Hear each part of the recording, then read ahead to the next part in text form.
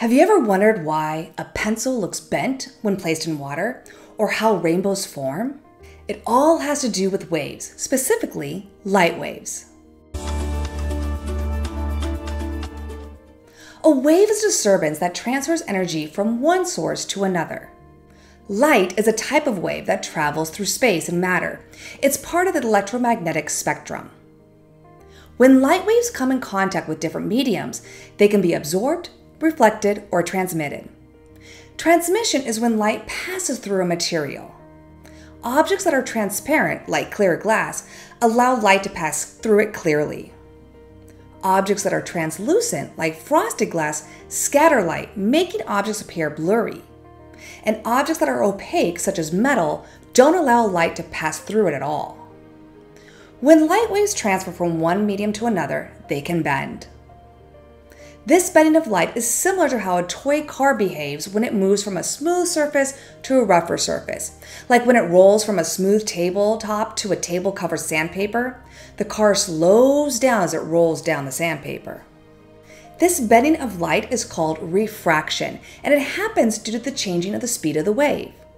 Light speeds up when it enters a less dense medium like air, and slows down when it enters a more dense medium like glass. This explains why we see boundaries between different materials such as air, glass, and water. Now, if transparent substances have the same index of refraction, we don't really see the differences between those surfaces as light passes through them because it's not bending significantly, causing them to disappear. We mentioned earlier about opaque objects not allowing light to pass through. When this happens, light is either reflected or absorbed or both.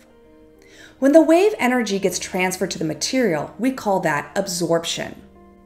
Black materials absorb all of the light waves. This yellow shirt is absorbing all the light colors except for yellow light, the yellows being reflected. When light waves hit a surface and bounce back, it's called reflection. Smooth surfaces like mirrors follow the law of reflection, where the angle of incidence equals the angle of reflection.